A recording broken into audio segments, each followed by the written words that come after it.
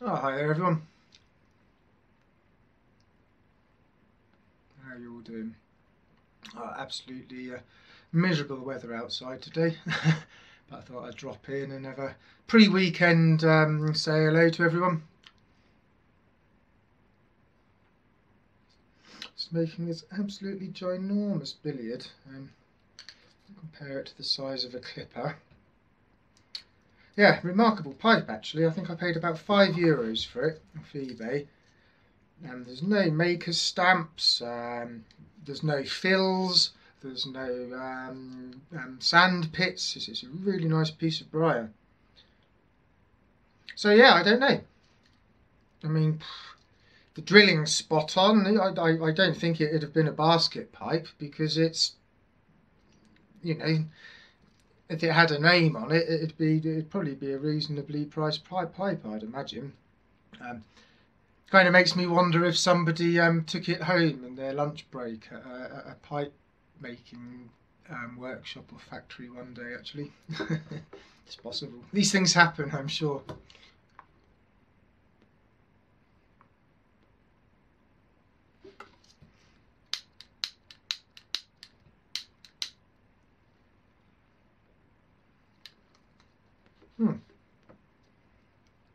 And we're smoking Robert McConnell Oriental, original Oriental. I'll do a close-up of the pipe and the tobacco.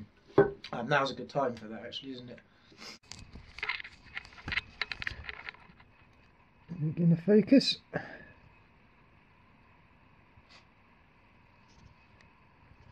Yeah, I mean it's an absolutely lovely pipe. It's really big. It's enormous, and there's no pits, no fills, no maker's stamps.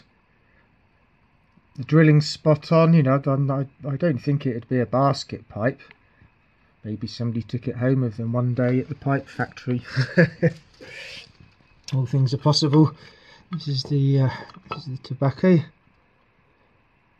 Focus, focus. Hopefully it's focusing. Yeah, sort of a nice proportion of sort of blacks and browns. It's quite inviting looking, I think, quite autumnal.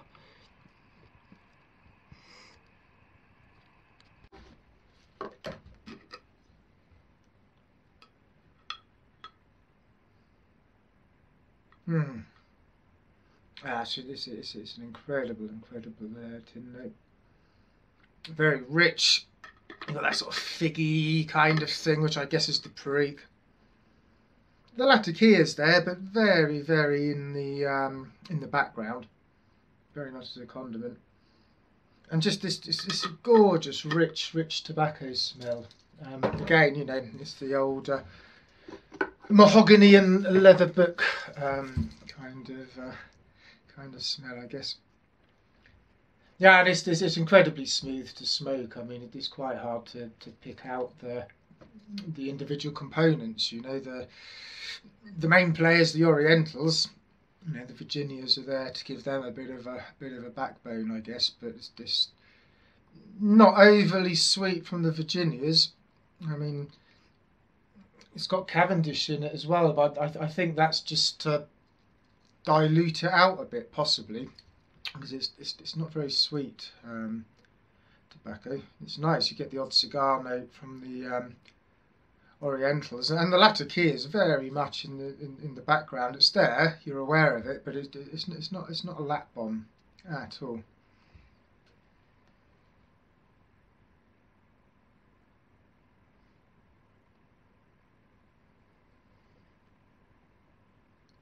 Which is kind of good. I go through stages of latakia, and funnily enough, I can get enough of it in the summer, and when we entered the autumn, I kind of got more and more into straight Virginias. Actually, I think some people actually do it the other way around.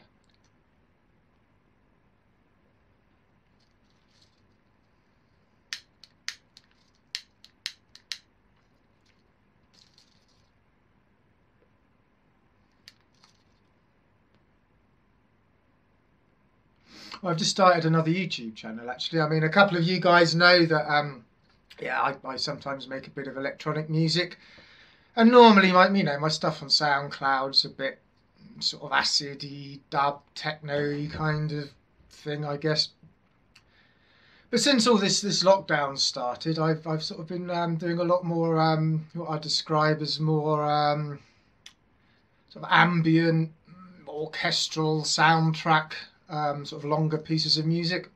And I thought, hey, why not? So yeah, I uploaded one yesterday. I'll put the channel down below actually.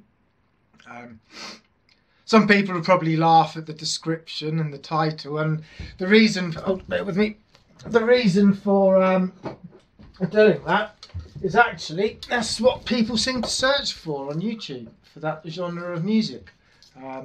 And some of these channels get like sort of 20 million views, you know, which I very much doubt I'll ever get to. So yeah, if you have a look, it might make you chuckle, the description and the title. But hey, you know, if that's what sells, as it were. But yeah, you know, it's been quite enjoyable. I'm trying to get more people on board. So if any of you, you know, do music or have any recordings or are poets or anything like that, it'd be really great. You know, if you know. So you've got some lines of poetry that you've recorded, you could send them over to me and, you know, get a bit of a what's the word, collaboration. You know, it'd be really good to sort of have a bit of an art project with some like-minded people. I put a call out to my friends on Facebook yesterday actually, and yeah, there's a couple of people that are interested, you know, that I know that are good at kind of video editing and video art, sort of digital art. And yeah, they're up for doing some video work, and yeah, so who knows? Drop us, you know, drop a comment if that's something that would interest any of you. It'd be great. Oh man, what's going on? No. Oh, the other thing, yeah, I think I'm going to give this video a really clickbaity title, actually, and yeah, it's a slightly amusing story. So what am I going to call this video? How to get more views on YouTube.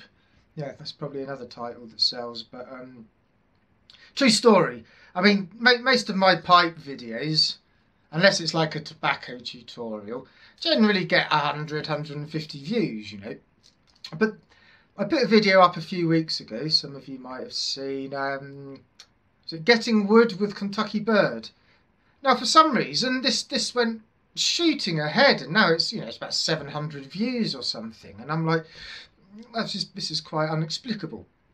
And so I figured out how to go into Google Analytics, and you can see how your video's been placed, and most of the traffic for this particular video, it was YouTube next video suggestion algorithm that placed it, and there's a big list of videos that it placed it afterwards, and oh man, I had no idea this stuff existed on YouTube, but there must be some adult content thing on YouTube, because it appeared that my video was placed as the next suggested video in some quite extreme XXX adult entertainment.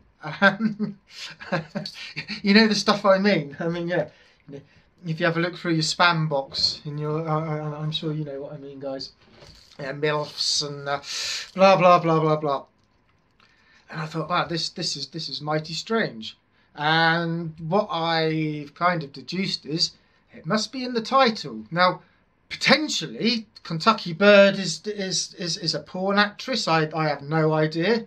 I mean, in England, the colloquialism for nobody really uses it now, but bird can, or you know, maybe more my parents' generation would call women a bird. Oh, she's a fit bird, but yeah, I mean, it's not that common now. And of course, we all know the euphemism for wood. And all I can think is that, yeah, somehow the YouTube algorithm picked up Getting Wood with Kentucky Bird as some kind of bizarre. So guys, if you want to get more views, just use some risque double entendre meanings for your titles, I guess. Yeah, very strange, very amusing. Well, I'm going to get back to my creative workflow, I think, and yeah, maybe catch you over the weekend. Thanks to all my new subscribers. Yeah, it's awesome. Yeah, I should go through and thank everyone individually, but oh man, you get behind on this stuff and nobody wants to watch a video of me reeling off 50 names. So I guess shout outs to new subscribers probably isn't going to ever be on the menu, but thank you so much. It's awesome. It means a lot, you know. And for those of you who have channels, I do my best to sub you back, and I try to go through every morning and see you know, see who's making content. And, but yeah, it's awesome, you know. So anyway, happy piping, and have a great weekend if I don't see you over the weekend, guys. And yeah, thanks for watching, and yeah, see you all soon. Take care now.